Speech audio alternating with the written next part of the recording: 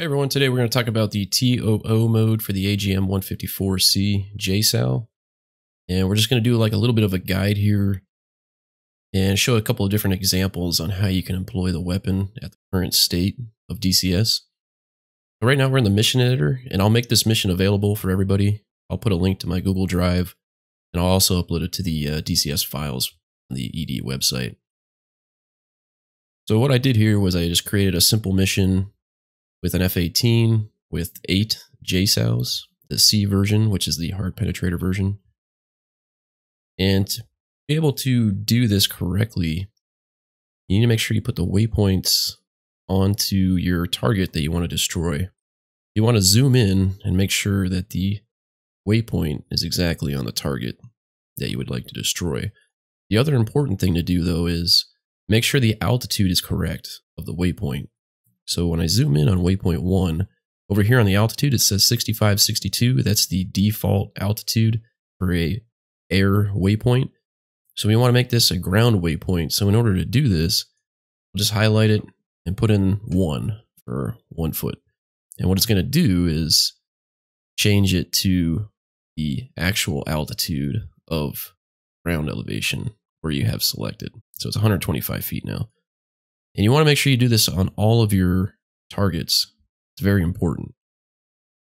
So I can just use the cycle function up here, and I did it to all of the targets except for number 7.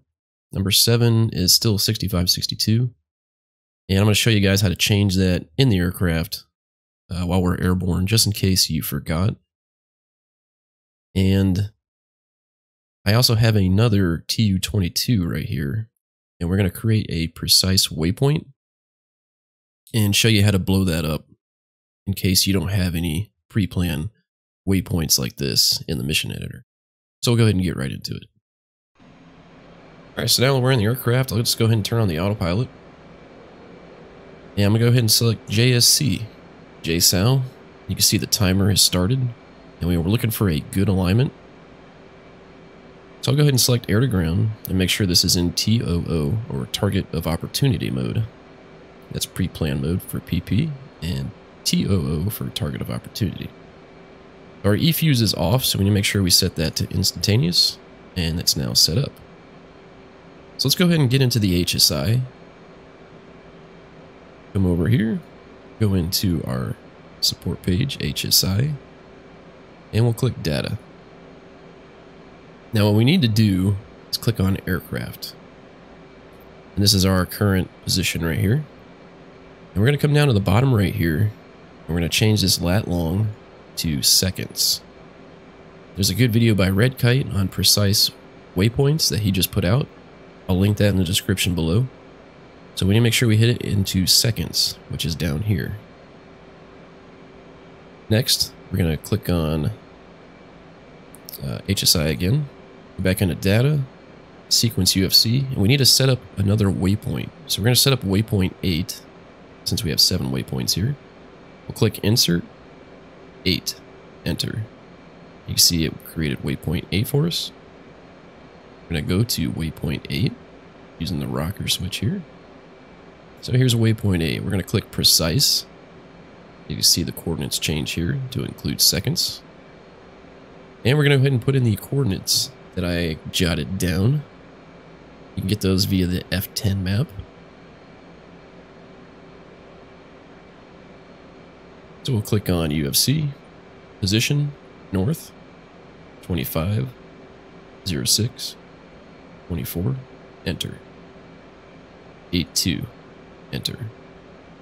See it came in over here. Sure that's correct.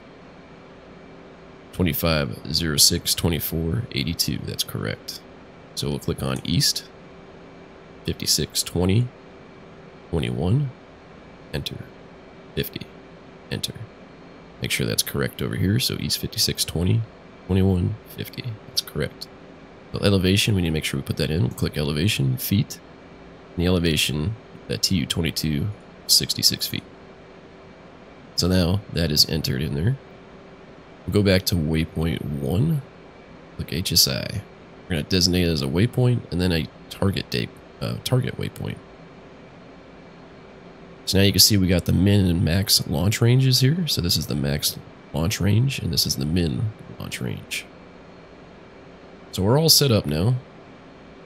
And I forgot we need to go to waypoint 7 because I told you I was going to fix that for you. So you can see it says 6561.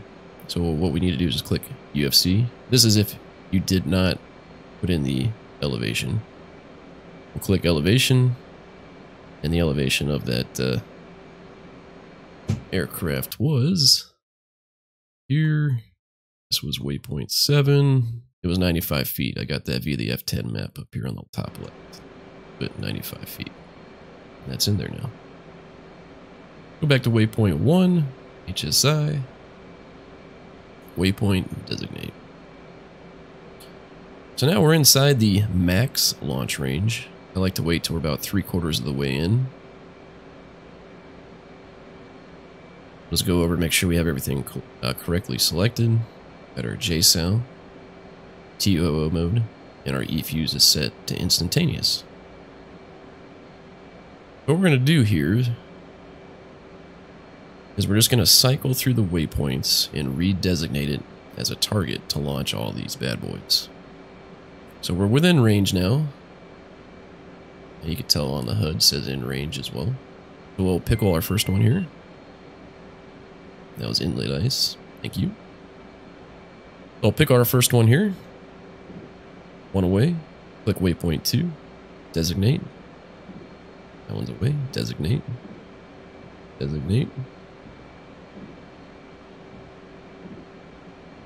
And waypoint 8 is our precise location that we just inputted, and that one's away. So what exactly is the JSOW, the AGM154 Joint Standoff Weapon? It's a product of a joint venture between the United States Navy and Air Force to deploy a standardized medium-range precision-guided weapon, especially for engagement of defended targets from outside the range of standard anti-aircraft defenses, thereby increasing the aircraft's survivability and minimizing friendly losses. So the cost of a AGM154C is about $719,000 US, and it weighs about 1,100 pounds. I'm getting all this information from the Wikipedia. I'll go ahead and link that so you guys can follow along and read about it if you want. There's a lot of good information in here about it. Kaboom! Well, we had 8 JSOWs. We got 8 successful shacks. Hopefully you guys enjoyed this one. A guide on the TOO for the AGM154C. We'll see you guys next time.